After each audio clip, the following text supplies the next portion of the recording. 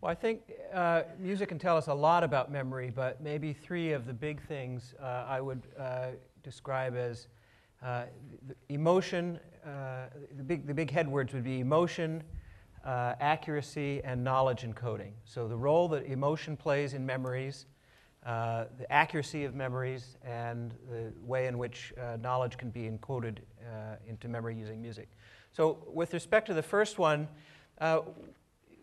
we've had many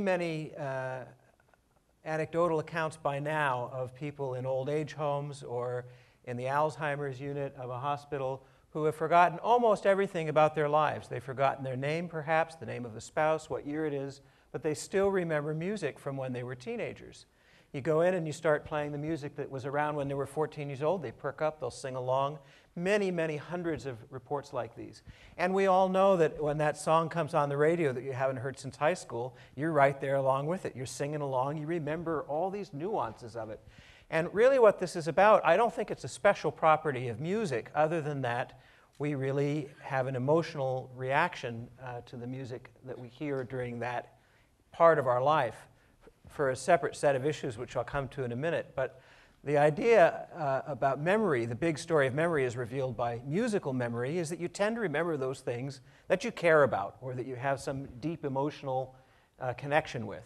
It can be a positive emotion, it can be negative, but there appear to be neurochemical tags associated with memories that are highly emotional. And those are the ones that get most accurately recorded in your memory and the ones that are the most easy to draw out. Now you can ask, why memories from when I was 14? Why the music from then and not some other time? Well, there are a number of possible explanations.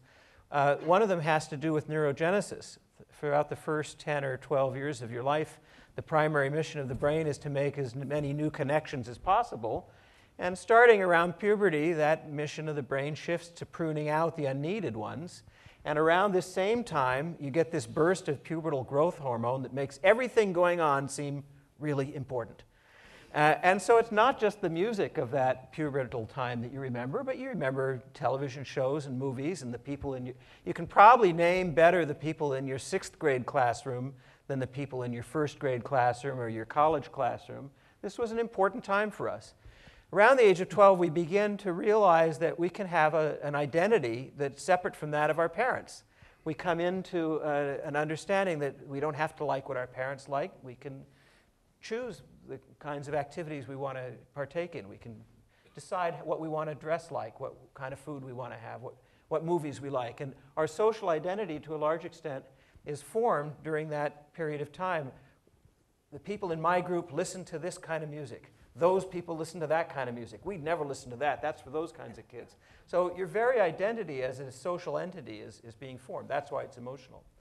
Now, the second two are a lot quicker to explain. The emotion was one. The other one is accuracy. What we've learned from musical memory is that memory is astonishingly accurate.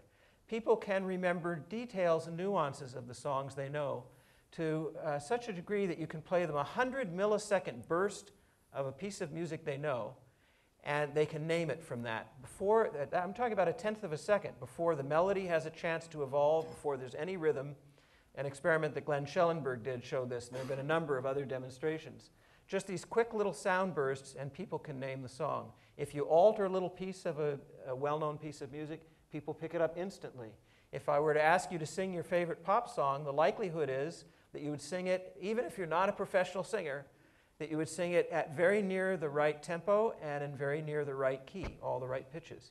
It's the nature of memory in general, and musical memory in particular, that it has this accuracy.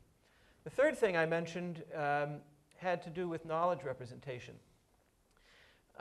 There's something special about music which allows us to encode information. For tens of thousands of years before humans had writing, they still had important information they needed to preserve, to pass on to their children, to share with their living groups.